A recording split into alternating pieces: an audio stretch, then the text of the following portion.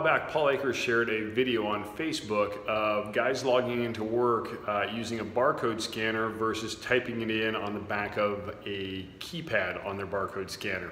And it saved 5 seconds per person in doing that process.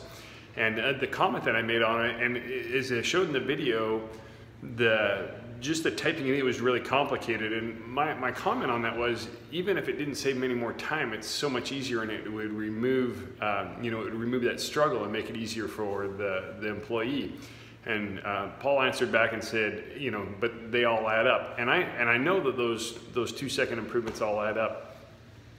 And then the other day I was listening to a book, and it was talking about compound interest. And many of you have heard the story of the guy that starts when he's 18 and saves $2,000 a year versus the guy that starts when he's 28 and saves $2,000 a year, that even though he puts in 3 times as much money, the guy that started earlier, because of compound interest, has much more in the end at retirement time. And I got thinking about that, and I said, it's got to be the same on a 2-second improvement. So I ran that by my guys, and let me show you what I came up with. Funny thing, we talked about both of those examples, and I ran it by my guys, and the problem was my math was wrong. I did it linearly, and I said, you know what, a 2-second improvement today and tomorrow and the next day, that's 10 seconds a week, that's 50 times 50, that's 520 seconds a year. And when I ran those numbers, by 10 employees, it sounded kind of big, but my guys were it just didn't seem right.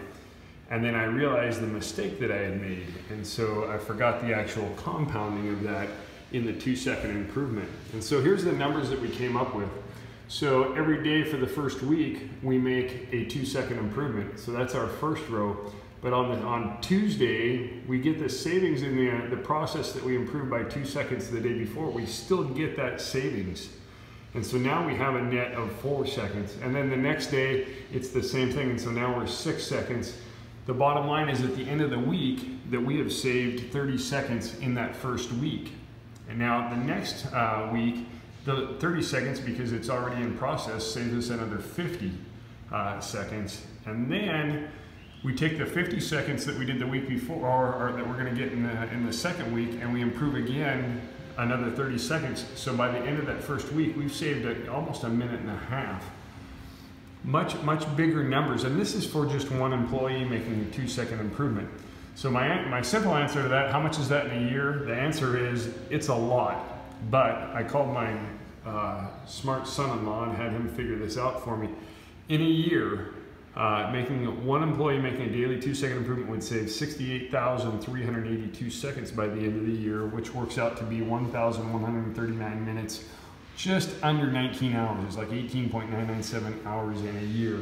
And so that is the miracle of compounding 2-second improvements. If you have 10 employees, that's 190 hours. That's what we figure we could save on that, doing that kind of improvement.